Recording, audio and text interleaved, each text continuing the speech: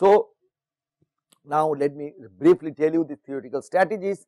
That one of the thing, fast phenomenological models, Mayer came later, but before Mayer around the same time, but after Van 't Hoff and Ostwald, we started doing we put these solute and solvent molecules on a lattice, because that could be solved, because I could now give epsilon AA, epsilon BB and epsilon AB just like we did in binary alloy, and I can count now how many ways I can put A and B. So, putting on a lattice has its advantage, and that was done in a great way in polymer by Fleury-Huggins theory, very famous theory which still plays a very important role in all studies of polymer solutions, even in ordinary solutions. This is very similar to Bragg-Williams approximation we did in quasi-chemical approximation we did in model. Then we have external mechanics, then the lattice model, which we will discuss briefly. After lattice model done, model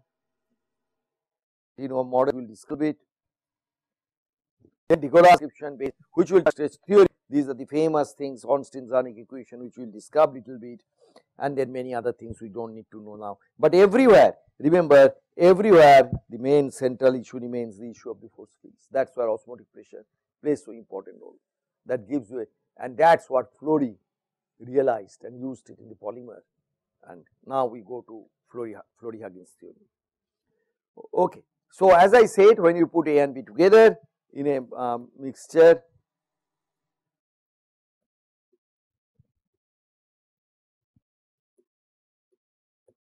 A and B together, then first thing I get is an entropy of mixing, and that is very well known is the entropy of mixing. Entropy of mixing per particle, I would rather take it out from here and put it here by N is Kb, XAL and XA. Kb is Boltzmann constant. So, XA is mole fraction of A, B is mole fraction of B. So, this is say B and this is my A. Okay. Say I have XAL and XA plus XPL and XB. These are the things by a mixture, comes from simple combinatorics. You calculate the Boltzmann omega number of ways from n factorial by na factorial by nb factorial. That is why lattice finds. So, n number of lattice sides and you are putting A and B together. It is very useful to get that. Now, so this is the entropy of mixing. Now comes things extremely important, which we have been talking, but we have not quantified. That how do I talk of AB? And I need something to say A and B different from each other. I need a quantification. That is done by this guy is discriminant.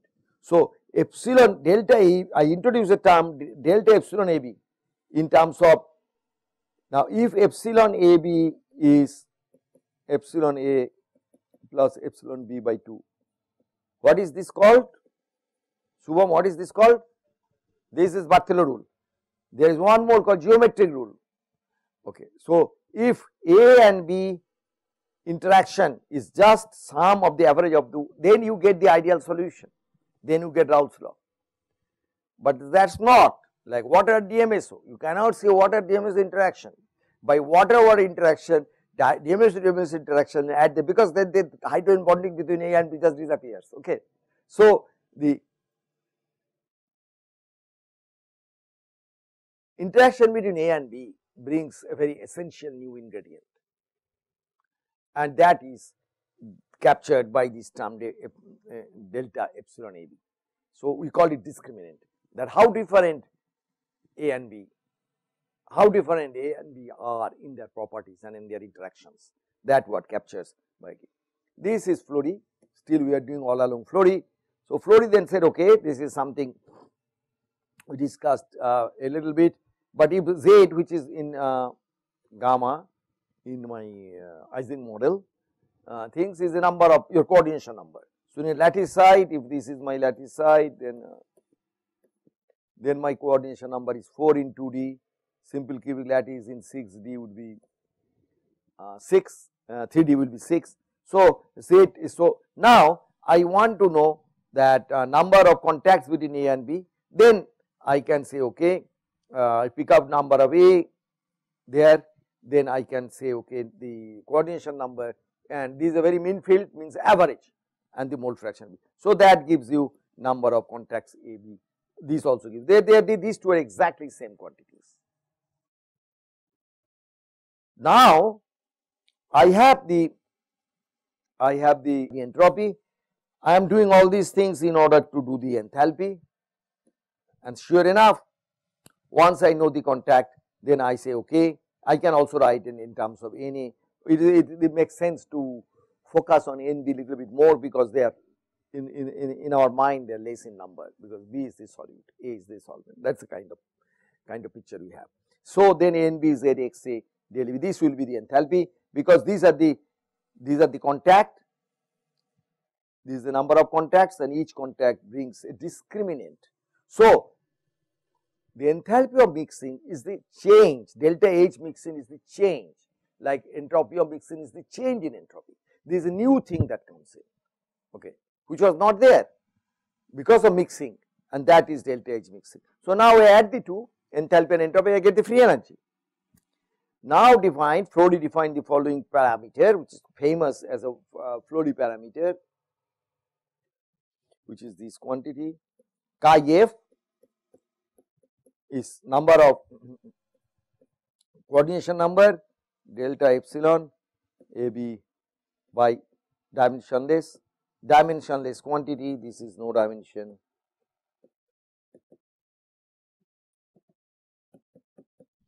Then we get delta H mixing. Now this term we are going to rewrite in terms of just introduce this Z into delta AB, combine that, divide and multiply by KBT, and then we get this thing, the delta H mixture. Remember, now we have explicitly the Flody interaction parameter or Flody parameter. Now I get the free energy of mixing. I get the free energy of mixing by doing entropy term and the enthalpy term, and lo and behold, I have this beautiful thing. Now I have a elementary theory. I am not yet connected with osmotic pressure. That's my goal. I'll do that. But now I can start saying some little bit more teeth into my understanding of physical chemistry, the phenomenology that we did in the undergraduate. And that I already told that. Now I want to say if they are structure making or structure breaking. If they are structure making and structure breaking, I will be able to tell them in terms of Flody parameter, because if Flody parameter is their negative, then it's structure making, because they like delta, they like each other more, they are more negative, but structure breaking is the Flody parameter is positive. So suddenly I am beginning to have little bit of sense of structure making and structure breaking, and I can now begin to see if I can have some idea of structure making and structure breaking, then I can put them into a statistical mechanical theory. So from this structure making delta epsilon AB, if I can make an estimate of that, then I can take it over to my Lennard-Jones parameter, and I can do a statistical mechanical theory. Okay, now Flody now said that in case of polymer, I am not going to go into details of that. Into polymer, what Flody showed, that this number that goes in here, this number and these volume fraction. So number of contacts that we have done in A and B depends on the volume fraction. If one guy is much bigger than the other, then you have to talk of the volume fraction, and that is then goes into this. We will derive these things when you do the polymer theory of polymers. But right now I am just going to quote it, that because this is a beautiful work of Flody, that this same thing goes over in a much more powerful and direct way, where Flody parameter becomes a really powerful parameter to talk of ferrosolvent and many properties of the properties of the polymer solution, because solvent is so small and polymer is so big.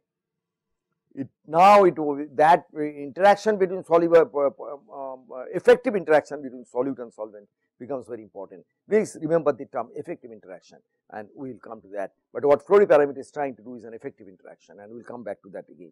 Okay, but before that, I want to this beautiful theory. The delta in mixing for a polymer is, you instead of you have volume fraction, but you have the mole fraction of solvent.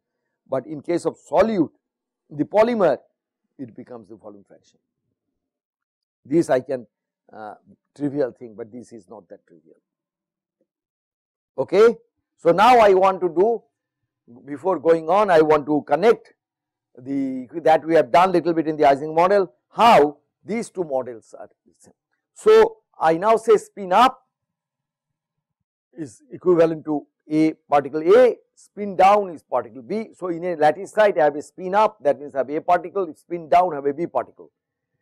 So when A interaction is spin interaction, that if it is favored ferromagnetic interaction, then epsilon AA is more negative, epsilon and BB they like each other. If I can tune these things of course, and A and B don't like each other, then that is up and down spin they don't like each other. That's again the ferromagnetic interaction. If down spin like each other, then that's called anti-ferromagnetic interaction. That's also a very well known thing. But the main idea is that, see, part of Ising model, if you remember, doing after making all the approximation, after those 5 variables n plus, n plus plus, and n plus minus, n minus minus, and n minus, eliminating all these things by 3 conditions of the bonds of nearest neighbors, we get n plus n. Then we did a combinatorics after making a Bragg-Williams or quasi-chemical or whatever mean field approximation. So here now I do exactly the same thing. I write the binary mixture energy as just like I do epsilon A, NAA, these are the NAR contact, NBB, NAB. So just like there I have N plus plus, this is N minus minus, this is N plus minus. So now just like in model we have these 3 conditions. So the same as 5 variables become equal to 3 variables, the exactly same thing goes over. We will not know, hence the total energy can be written in the following form by eliminating all the other variables, keeping AA and A. This is our NA is N plus plus and NA is N plus. So same as before. We don't have to do an extra work now, or everything has been done by Bragg and Williams. We just map it into and use the free energy. That exactly happens. So here is the given the A between them, connection between them, N plus is Na, then N plus plus is NAA here, and then energy of the Ising model is this quantity, and that we did in the Ising model class. Remember the factor of 4, the 2 and this quantity, except Z is gamma in Ising model. I am sorry about the change of notation, but Z is very common in polymer literature, and while gamma is quite common in Ising model. So they are the we went by the kind of Z also used in Ising model, and that is coordination number. Actually chem is like Z more, and however physics is kind of gamma is the nearest neighbor interactions. Partly came probably from Carson Wang on the famous textbook of statistical mechanics. But main thing is that there is a complete isomorphism between them. As a result of that, we can now write down the free energy. So write down the free energy in the case of Bragg-Williams approximation. This was the free energy wrote down, that free energy in the presence of a magnetic field H is this quantity. Now here the free magnetic field H, of course we are doing magnetic field H equal to 0. So this is for H equal to 0 or our B equal to 0. This goes over, and this is the expression, the equation that we need to solve, and epsilon here is epsilon AB. So we get the solution of binary mixture by implicit. That has the beauty is that now, so the Ising model mapping allows us to explain, very important, this phase separation.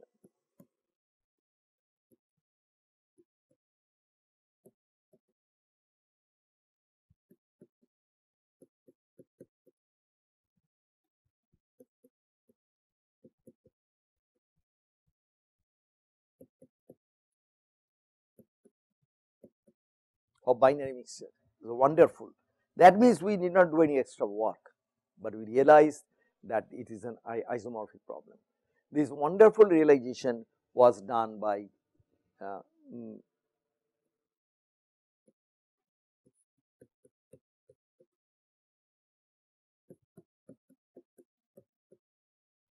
Physical Review 1952. Two wonderful papers where this did and lattice gas, many other people, and it was done also by Guggenheim. I should not give only of name, the other person who do. And he has a beautiful book, Theory of Solutions, Guggenheim.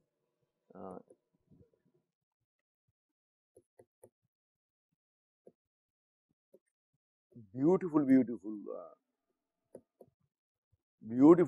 book, and that all the students should really go through. I was really fond of it. It's amazing how these days students don't learn any, I should not really start cribbing about it, but I find that there is much less enthusiasm in going and read because of the internet probably, and because of the everything at your desktop. All the world is coming to you at your computer. But in our time we used to go and advantage was that we used to discover many old books, many classic books like the Guggenheim books. There's one book by Fowler and Guggenheim on statistical mechanics, wonderful book, and another is Guggenheim Theory of Solutions, where he does the quasi-chemical approximation. Actually, quasi-chemical approximation was done irrespective of the Ising model by Guggenheim. I think I understated and underestimated the contribution of Guggenheim. So, theory of solution, and then it was found by T.D. Lee and C.N. Young that they are exactly the same. And but Guggenheim did a quite took the force in solving the quasi-chemical. The quasi-chemical name was given by Guggenheim, okay, and Bragg-Williams was done in Ising model. Quasi-chemical was done by Guggenheim, and these two are the same. That was shown later by T.D. Lee and C.N. Young. Okay, I think it is important to know this history. Okay, now the last bit we will try to connect now the importance of the osmotic pressure. And so I said that the osmotic pressure is so important, something not realized in physical chemistry books. Just give the applications of osmotic pressure, osmosis, then there are all other biological applications and chemical applications.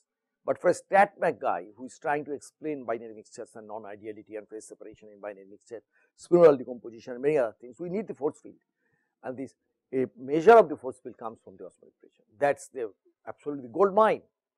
And so we already did osmotic pressure.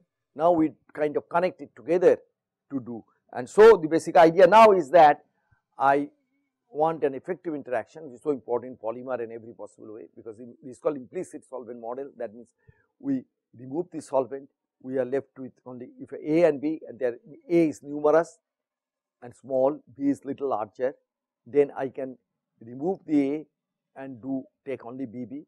But now the BB interaction is not the pure BB interaction, because it is mediated by A and B. It is mediated by A and is actually a very different beast. How do we do that then? And how do we get an estimate? This is what was done by this great theory of Macmillan and Mayer. Really wonderful theory and a very sophisticated theory. So what Macmillan and Mayer did, Macmillan was a student of Joseph Mayer, and they mapped this problem in a very beautiful and very formidable theory, very difficult theory. In our book, the StatMech book by Bakchi, we have, this is what a major thing that was done to really bring home the point. Okay, so Mayer's theory, we did that interaction potential as in a binary mixture. If I do a Mayer's theory, then it would be UAR, UBBR and UABR. This would be done.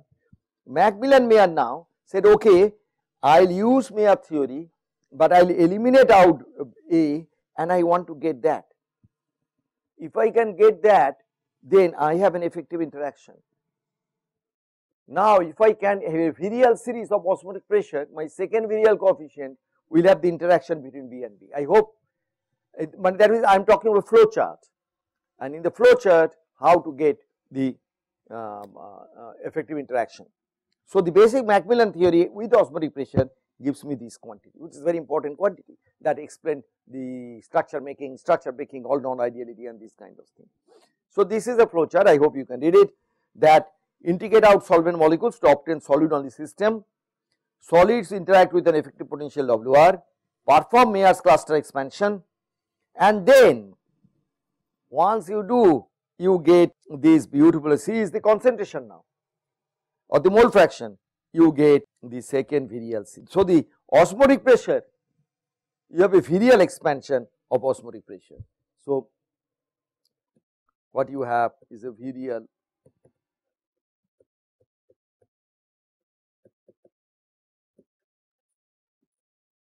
osmotic pressure pi, which is the concentration dependence. So, now I can vary the concentration, I can vary of course temperature, and I can now get this B to T, and then I can measure again with an effective interaction some form I can use, and I can get that. So, the isomorphism continues. Macmillan-Meyer theory is a very difficult theory. It is again given in my book in quite a detail, SM by Bakchi. We will have quite a bit of that, but you are welcome and invited to do this. Is very important.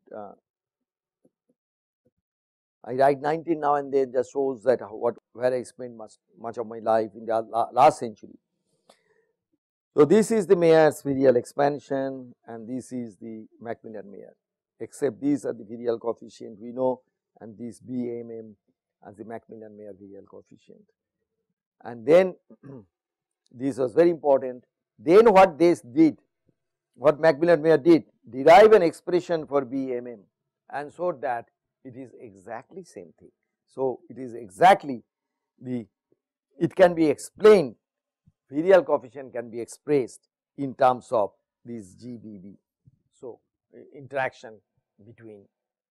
So, these quantities are the radial distribution functions. They kind of tell you A and B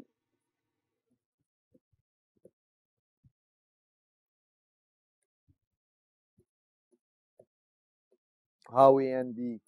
So, now I want to know if this is my B and this is A, then how B's and A's are connected with this, these are placed with respect to each other in a random system. In a liquid, how A and B are arranged with respect to each other. This is of course fluctuating, this is continuously changing. So, we will have an average description, and that average description is provided by, average means it is still microscopic, time average description, an equilibrium structure. So, this G is a very famous thing in the theory of liquids or theory of disordered systems. One of the most important equilibrium properties, these are called the radial distribution functions or the partial radial distribution functions, and they form a very important thing of the structure of liquids.